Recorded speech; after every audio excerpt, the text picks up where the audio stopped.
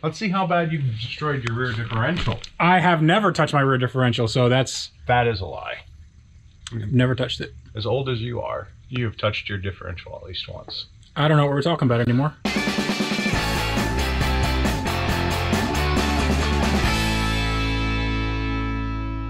Welcome to the shop. I'm Jared. And I'm Tavarish. And this is a piece of crap.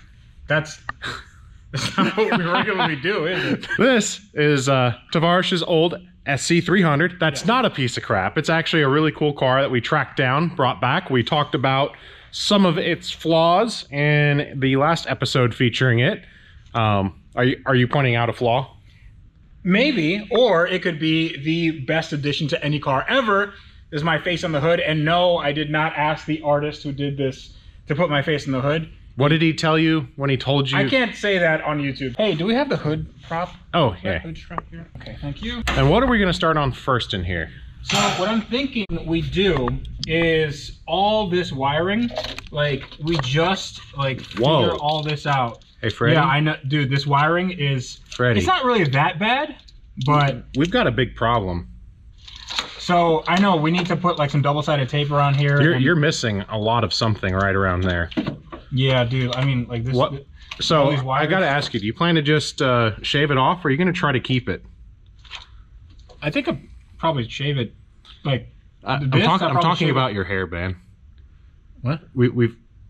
I don't know if you've noticed. It's getting a little thin up there. Okay. I mean, I'd like to keep it. And that's the perfect opportunity to talk about today's sponsor, Keeps. So 2 out of 3 men, by the time they're 35, will experience some form of hair loss. If you couldn't tell by now, I'm already there. Now, the way you solve this is by doing something while you still have some hair left. And there is a solution, and it's called Keeps. Now, Keeps is revolutionizing the way men are treated for hair loss. They send you a 3-month supply right to your door so you can avoid pharmacy lines and weird doctor interactions. So this is an aerosol foam that you use for the next 4 to 6 months. And guess what? That's what I'm gonna be using so you guys can see the results in real time. Not in real time, because that would mean the video would be very, very long. You guys will see the results on the channel in the next months, and I'm very, very excited to use this. And if you guys want to get a hold on your hair loss, then go to keeps.com/wrencheveryday to get 50% off your first order. That's KEEPS.com/wrencheveryday, and go try it out. I am really excited. This is gonna make me look beautiful again. So now that we're done poking fun at your hair, Or lack thereof. yeah, let's get started on this. One thing I would like to do before we get too in-depth working is we're going to grab the shop vac and get some of the pine needles, some of the rodent deposits. Deposits, yes. One can say surprises. Yeah. Presents. No. Raisinets, snacks. Those aren't snacks. Don't eat them. You will get very, very sick. Worse than what's going around now. Yeah, so we can fix all this and then get to this. We can go through and fix everything wrong with the car and do a 30-part series. But we are going to do the few things that you can do right, that were almost done right, some were done wrong, and get it driving again. Because one thing you've not done with this car in 12 years? Many years, yes. Is drive it. Yes. So we want to make sure he still loves the car, so we can... Oh, I love the car. It doesn't matter if it drives or not. I love this car, but I do want to get it driving. So I think we're going to do some maintenance. We're going to do an oil change, spark plugs, change out the diff fluid, the trans fluid, coolant flush, and also fix this nasty, nasty wiring for the cooling fans. Maybe take out some of the interior components that allow us not to see so well. Like the headliner that's drooping, and remove the exhaust from the trunk. Also, these tires are really bad, but we're just gonna, we might send it. Yeah, we always send it. Now, the real question is, do we get the draggy out? No. You don't want to do the drag? I'm not gonna do the draggy because these tires are actually dangerous. Do you realize I took my 1971 International Harvester with the draggy? This is not an argument. This is not an argument. Do you realize I took my national... It doesn't matter, okay? This is a performance machine. It deserves performance tires. These tires are dry rotted, they're old, and they're also mismatched for this car, so I'm not taking any chances. Neither should you, and neither should you, my friend. Okay, let's get to work things that matter today. Vacuuming. A lot of sucking. Oh.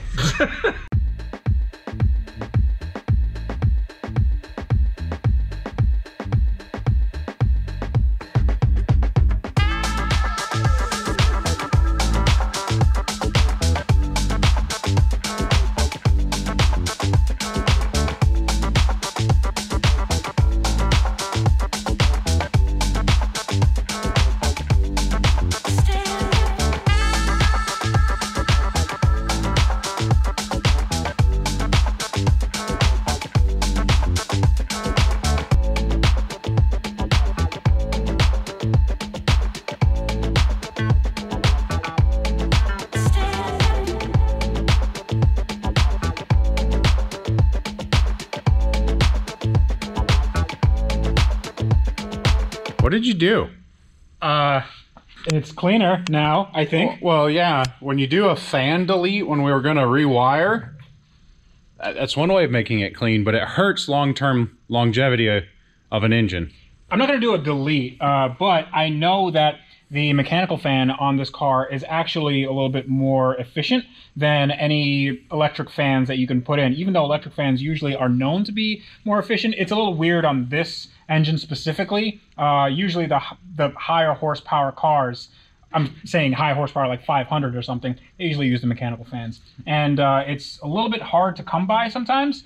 And I'm wondering if this is maybe a little too little space. So I'll have to space this out a bit, and I'm definitely going to have to get a new AC condenser and basically do everything here over. So whoever told you that information about the cooling fan, that sounds like a smart guy. That wasn't you. That was not you. I remember having that discussion on the Supra build. Yes, but I remember having that discussion on the Supra forums probably many with years me. ago. Probably with you, yeah, exactly. Yeah, you're just lurking in my DMs before I even know who you are. So I think we're done up here. I did loosen the oil filter, which is like in this valley, so it might be leaking a little bit. We got that wire cleaned up. Not the most beautiful, but it is. Wire cleaned up. Well, you also got new spark plugs in there. Yep, we've got the new spark plugs gapped down to 28 thousandths. And long ago, when he did his last set of spark plugs, or first set of spark plugs, he used a roll of electrical tape each on them. Well, it wasn't just electrical tape. I also used heat shrink. So you did the similar repair. Yeah. So they were known to crack, and then they would ground against the block, and then you would have no spark. So that's not good, especially with a turbocharged car. A performance. This twin turbo, my friend. Twin turbo. It looks like this engine is actually better than the one in your Supra. This is newer. This is a Gen 2. They had generations, right? Do you know what the difference is in Gen 1 and Gen 2? The turbo piping. Do you know why the turbo piping's different? I don't know. Magic Pixies. To accommodate crankcase pressure changes.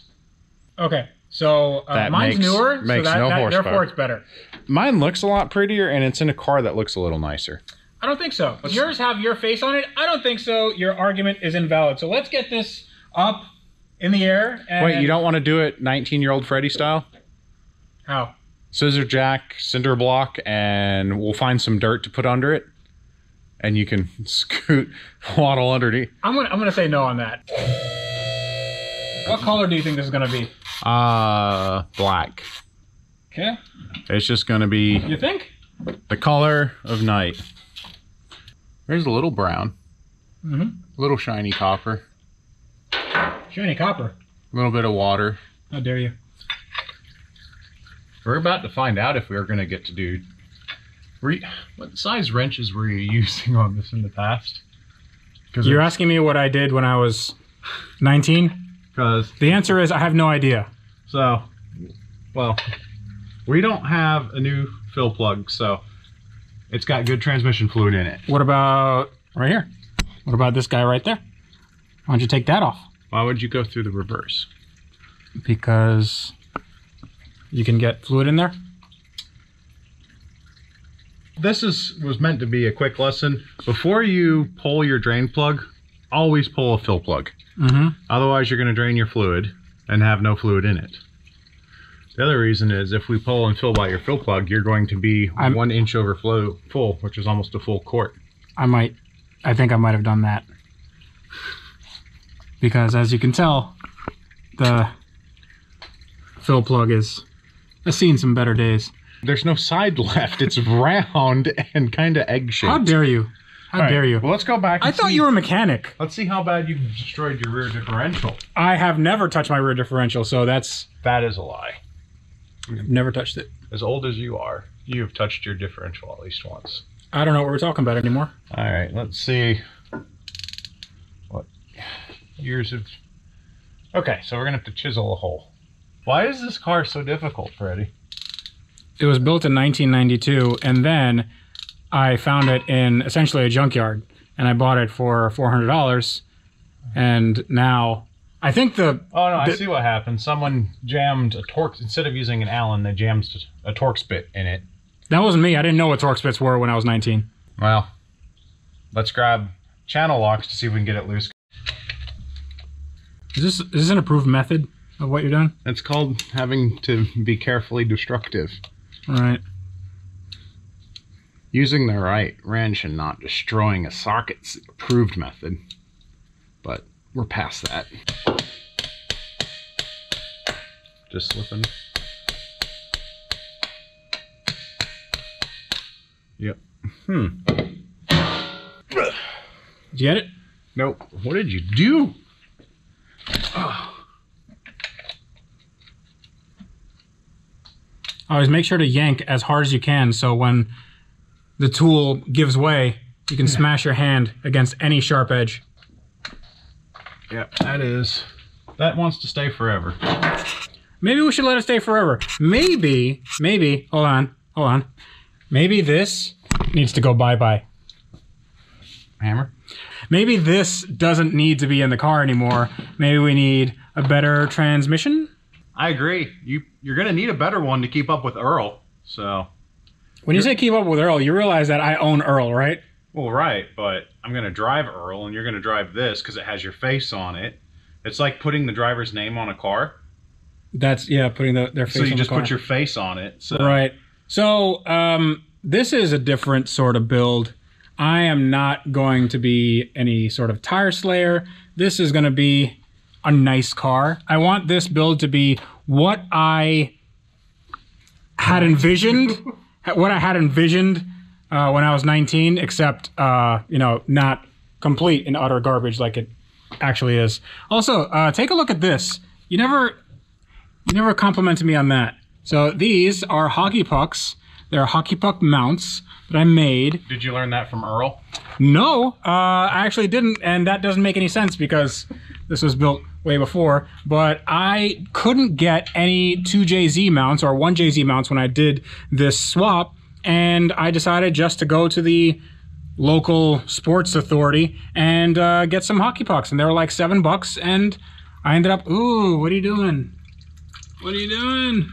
I'm lubricating your hockey pucks. Good, good. They need lubrication. It's been a while. So that just goes on to say, like, the people who kind of were ripping on me for using hockey pucks on Earl, it is a very common standard practice. They're the right durometer. It's okay. These have lasted how many years? Yeah, they're totally fine. So, yeah. Oops, almost dropped the filter there. If you have a mount available, cool. If not, hockey pucks work beautifully. I think we could probably get some mounts though. Nah. Yeah, we should probably get some mounts and a new clutch line, and new brake line, and a new transmission, and a turbo kit, and probably brakes and fuel system. Fuel system, suspension, exhaust. But that's it. No more than that. Oh, also all the body work, interior, wheels and tires. Okay, one rule. Did I say brakes? You have to paint the car yourself. No taking it to anyone. I'm gonna take it to somebody because I hate painting. No, you're gonna paint the car. You're gonna paint the car for me. Yeah, you see that? See that? You don't like that, do you? We're gonna paint the car. No. Doesn't matter. No, we're not gonna paint the car. We're not painting anything. I'd rather put the car together mechanically and then have somebody else paint it because it's gonna look like crap.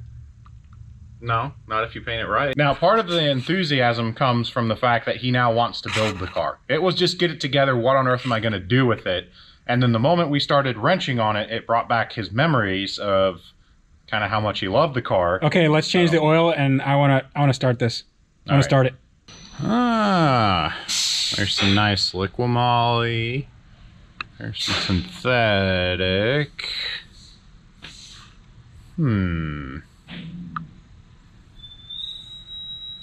I'm thinking some CarQuest high mileage is in order. Did you open this already? No. So this is used. Why is it used? Are you sure it's used? Yes. Well. That smells like peppermint. That does. Why is it? I don't. Here. What on? That's not oil. So why do you have that in your new oil storage? And why does it smell like peppermint? They're right there. Are you sure that's not peppermint too? I'm not sure. Okay. Where is the funnel?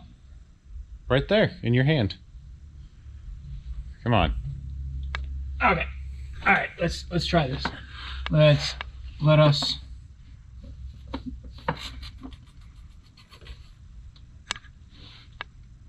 Watch the expert. Aha. Look at that manual dexterity. Now I really can't see anything. Oh, look at that big old mess. Yeah. Jeez. If only somebody hadn't put freaking light in my eye. So how much oil is supposed to go in here? They call for 5.5 quarts. Given the big dent in your oil pan, you probably only hold 5. But every J series engine I put together, I put 6. Okay. It's a good thing we got you keeps. Oh, wait, one more thing. What? The air filter. Jared, why are you still talking? I want to start the car.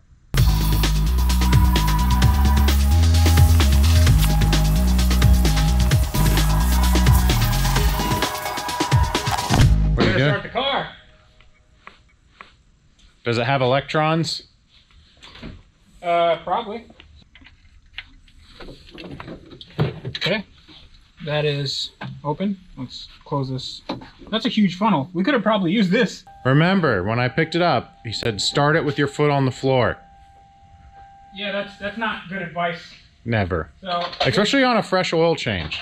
Okay, 3, 2, 1. Hey! Wait, why didn't you have to floor it to start it? Because I know what I'm doing.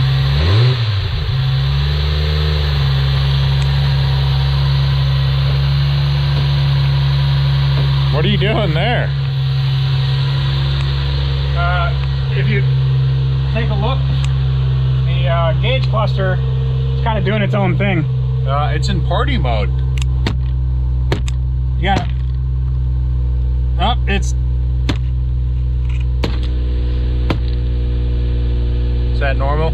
No. That's a lot of gray smoke. Mr. My valve stem seals don't smoke. First of all, that's not gray smoke. That is probably all the spiders and crap.